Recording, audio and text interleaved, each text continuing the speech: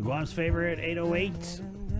Today, good morning. COVID, real quick, just rapidly evolving. Let's get the Attorney General of Guam, Mr. Leevin Camacho. Good morning, AG. Today, Hi, Leevin. good morning. So we know you want to talk about fraud and price gouging. Yeah, so just over the last week, we received about 40 complaints about price gouging for our Consumer Protection Division. And actually, we received 64 calls about complaints for Social Security scams. So, it sounds like they've really been hitting the island with scams and fraud. Mm-hmm. So we're encouraging anyone, if you receive a call or you see price gouging, don't go out, but if you go out and you see price gouging, you can email our Consumer Protection Division at consumerprotection@oagguam.org. Mm-hmm. So our office is open, but we are not receiving anyone from the public. So we're really encouraging people to use email as much as possible. Mm-hmm. But if you need to call, the number is 475-3324, and you just hit extension 3300, Mm-hmm. and that'll connect you to our Consumer Protection Division. And so when they call, what do they need to report so that they have them? You guys are armed with what you need to conduct your investigation.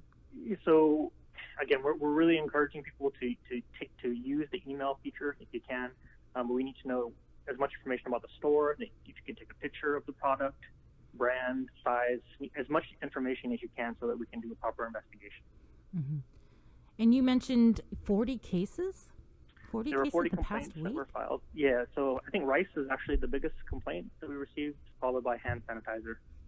Oh, yeah, hand sanitizer. So, but rice, that was surprising to me. That was the most common complaint that we received last week. I think because that's a staple everybody wants to Right, get. and you see it rice. at the grocery stores where they're limiting people on the amount of how many bags of rice they can get. AG, can you walk us through, let's say I see an instance of price gouging, I call it in, where does it go from there? Email it in. So Or email we it are in. actually, we have folks that are our investigators have been going out and actually investigating and talking to the store owners to see if there is actually price gouging. If there is, then we would issue a cease and desist letter to the store. But typically, once we go down there and we ask questions, people are pretty quick to resolve it right then and there. So I think all the complaints that we investigated last week, either it was a sale item that was no longer on sale, so it wasn't as though prices had gone up in response to anything. But if there was an issue, they would correct it. Mm-hmm. And again, what are the penalties? So it is up to 3 times the gross profits of the product that you would have to pay back. Okay, and I know there was another release that you guys pushed out, and it was regarding fraudulent advertising? Is that correct? Yeah, we had a complaint about people putting products that can cure or prevent coronavirus, and that there is no known product. So don't advertise products that can do, especially just trying to profit off of the situation. Mm-hmm. So if you see something saying, "Oh, if you eat this food, you won't get coronavirus," please send an email to our office and let us know. And we received one complaint, and that got resolved pretty immediately. What was the complaint about?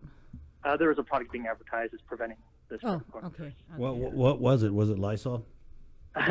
No, I mean, maybe it wasn't a hand soap. It was a food product that they were saying if you eat this, it'll prevent coronavirus. So don't really the basic rule is don't be a jerk right now. We're all kind of huddling down, trying to do what we can to take care of our families. So don't raise prices up, try to take advantage of the situation, or advertise products that don't do what you claim them to do. Right, AG. So when you send your investigators out there, are they fully decked out in their protective gear, or what type of precautions are you guys taking? Yeah, those are the things that we're wanting, and that's why we send us as much information as you can. But we do have gear that we are providing our investigators to go out. We want to keep our employees safe, and that's why, again, I'm emphasizing as much as you can. Email our office, our website, oagguam.org. All of our divisions are still receiving emails, still receiving calls, but just be patient because we are trying to minimize the number of staff that are having to be on the road to report to work. Wow, AG, I just have to ask, this is kind of a loaded question, but what about the business of, bringing justice? How's that going? Are we starting to see any type of finish line with this crisis, or are you guys preparing for an extension of these orders that came out?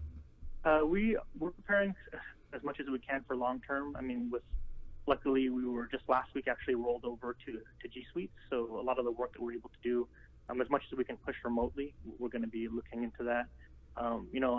I guess I really want to give a shout out to my staff that are still in the office, still going in.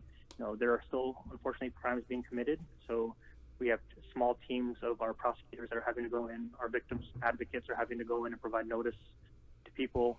So they are there. They are taking calls, and you guys, first responders, all that. But there's a lot of other people.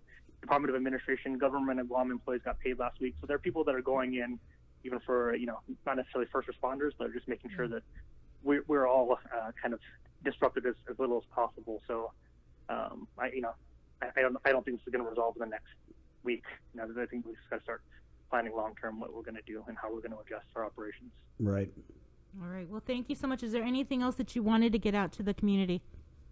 Again, just common sense. Stay home if you can. Wash your hands, and we're going to get through this. It's probably going to get worse before it gets better.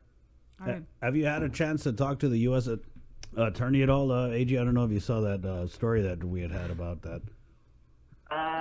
No, I haven't had a chance to talk with him about any of this. Okay, AG. Thank you. There you go. Thanks a lot. Attorney General Leevin Camacho. It's a lawyer thing. I just figured I'd throw it out there. Maybe they have a little chat right away. Right, a little lawyer chat. AG, U.S. Attorney chat. Okay, so as you heard, there's about 40 cases, right, of suspected price gouging made to the Consumer Protection Office.